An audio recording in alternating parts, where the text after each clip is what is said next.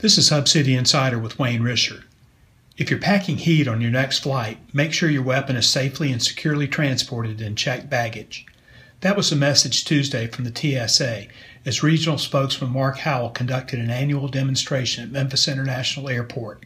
The TSA doesn't wear this events because it doesn't want people showing up at security with guns. People who want to take their weapons on flight should follow some simple rules. Pack the unloaded gun in a sturdy locked case that you can unlock if necessary. Declare the weapon at the airline ticket counter and fill out the right paperwork.